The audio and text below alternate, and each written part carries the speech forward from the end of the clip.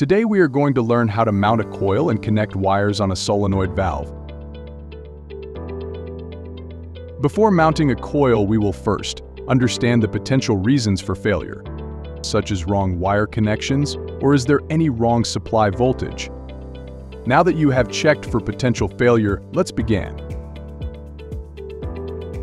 Firstly, locate the coil nut and rotate it anticlockwise to remove the coil from the solenoid valve assembly.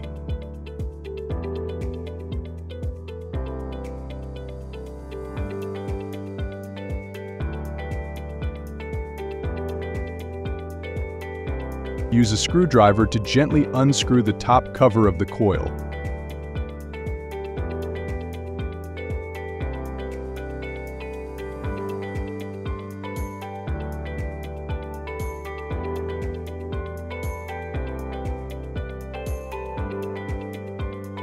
Next, remove the connector from the base of the coil.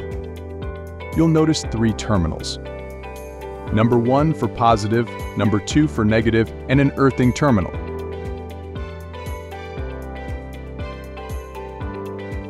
Ensure the pins on the coil match with the base connector.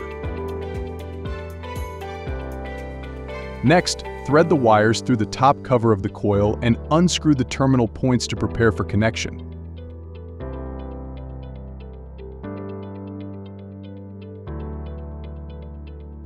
Now connect the red wire to the positive terminal and the black wire to the negative terminal.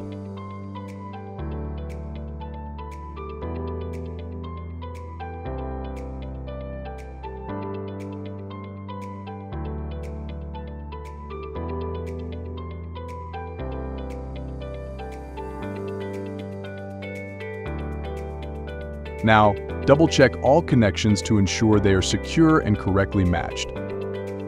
Once verified, mount the top cover back onto the coil and tighten the screws securely. Now, it's time to test the setup.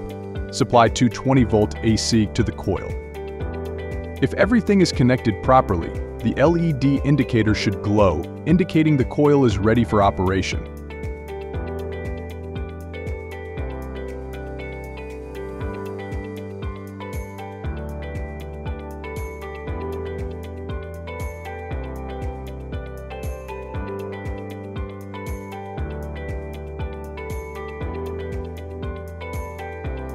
By following these steps, you can effectively mount a coil and connect wires on a solenoid valve.